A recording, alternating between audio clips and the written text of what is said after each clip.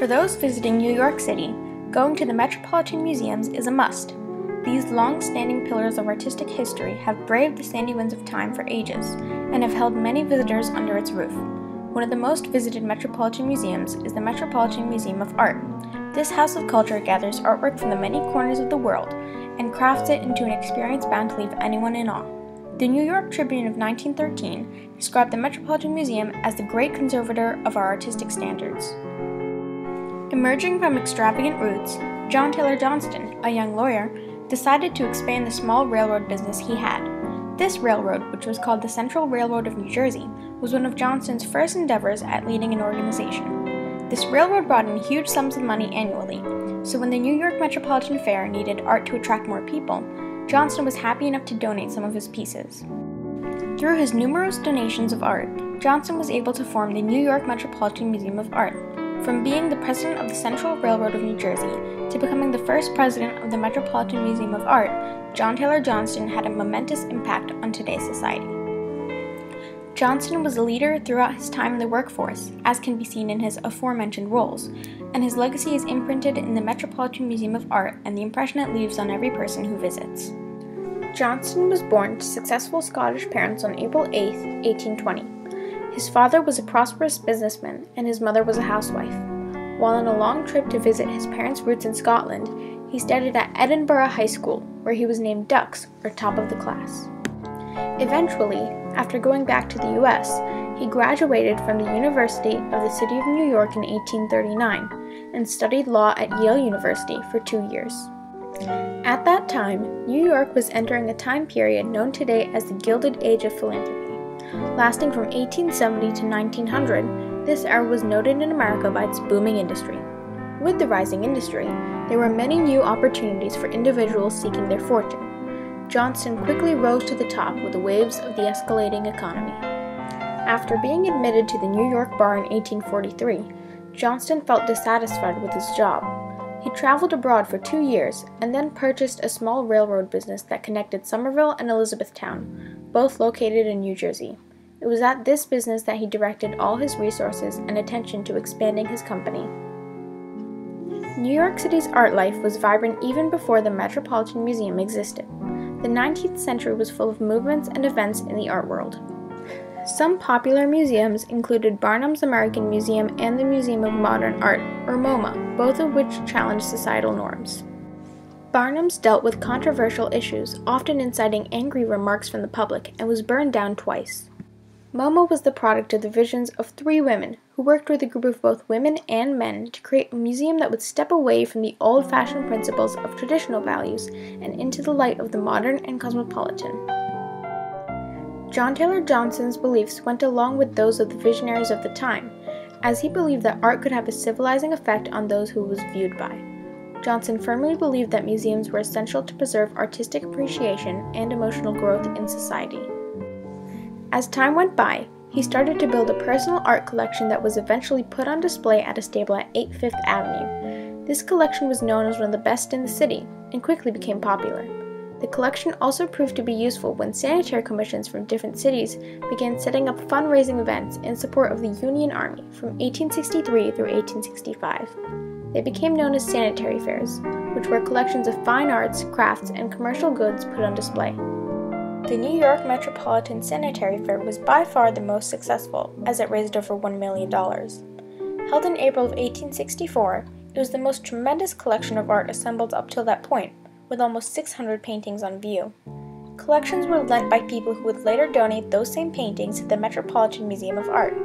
Among these people was our very own John Taylor Johnston, whose personal art collection was not only fundamental to the sanitary fair, but also to the museum. On April 13, 1870, the New York State Legislature granted an act of incorporation to the project, and work began in earnest. Johnston was by no means a disinterested bystander in the creation of the Metropolitan Museum of Art. Re-elected president annually between 1870 and 1889, Johnston worked with great energy and diligence to bring the art museum into form. In early 1871, he gave $10,000 to the project, making him the single largest subscriber in that year's fund drive. In March 1871, Johnston and his fellow trustee William T. Blodgett collaborated in a joint effort to expand the Met's art collection. They each laid down $116,000, which was later reimbursed, for a collection of paintings from Europe, mainly Dutch and Flemish, that became the essential nucleus on which the museum's reputation would be built. In 1871, the museum moved into the Dodworth building at 681 Fifth Avenue and remained there for 1 year. During this time, the gallery was open to the public on the virtually free basis that has since remained a cornerstone of the museum's policy. In 1873, Johnston hit the jackpot once again. For $60,000, he bought the collection of Cypriot antiquities that had been brought together by General Louis Palma di Cesnola, who was an Italian by birth and a U.S. citizen by choice. The museum moved to the Douglas Mansion from 1873 through 1879, and in 1877, Cesnola became the secretary of the museum before becoming the director in 1879. Johnston was a well-respected public figure, and his efforts to bring in donations of art were well met. Even today, numerous people donate brilliant works of art to the Metropolitan Museum of Art. On March 30th, 1880, the museum was opened to the public for the first time in its Central Park location. Johnston gave a reception and luncheon at his home prior to the 3:30 p.m. ceremony, which was sadly one of the last of his triumphs in the art world. As the decade advanced, he experienced failing health, and in February 1889, the trustees accepted his resignation, while at the same time making him honorary president for life. Johnston was succeeded in the presidency by Henry G. Markand. Before his death in New York City, Johnston made a bequest for monies that would later be used to cover the cost of the Italian Renaissance cast for the museum. Due to both his generosity and later that of his family members, the John Taylor Johnston collection became a permanent part of the museum. John Taylor Johnston died at his residence on 8 Fifth Avenue at the age of 73 due to creeping paralysis, which is now known as multiple sclerosis. He left behind a monument of culture that would later become one of the most famous museums in the world. Without John Taylor Johnston's dedication and charisma, the Metropolitan Museum of Art would not exist as it is known today. Sure, there were a variety of museums that were popular even before he joined the group of trustees that built the Met, but most of those museums did not have as broad of a spectrum as the Metropolitan Museum does today. John Taylor Johnston built the foundation for a museum that would encompass almost every type of art from every era of every culture. The founders of the Met, we're talking about 1870, wanted a museum in which many representative examples of the great art of the world could be presented. We've shown over the last 130, 140 years that some of the great treasures of mankind could be acquired and are in fact here.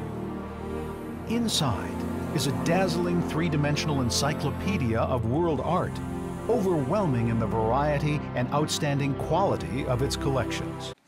If someone walking down the street was asked what their opinion was on John Taylor Johnston, chances are that person would have no idea who he was.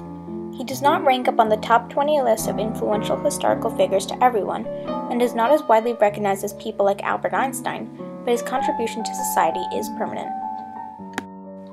The Met has honored him as it owns a multitude of his portraits. He generously donated his personal collection to the museum so it could be built upon year by year to form an extensive and varied accumulation of art. The Met has also shown the Johnston collection of engraved gems, and the John Taylor Johnston collection is a permanent part of the museum. Today, the Metropolitan Museum of Art is one of the most popular attractions in New York City. Its collection is diverse, ranging from oceanic masts to Greco-Roman sculptures to contemporary photography. For a small fee, a museum full of history and adventure is open to anyone. John Taylor Johnston would have been proud to see how far the museum has come and the impact it has had on society. The Metropolitan Museum of Art's mission requires that it remain a work in progress. No museum in the world stops collecting. No matter how much you have, there are always gaps. One never has so complete a picture that you can simply close the book. We'll never know everything. That, of course, is the joy of scholarship. There's always something else to learn and to know. That's the wonder of works of art. They're unfathomable. You cannot complete them. You cannot complete them.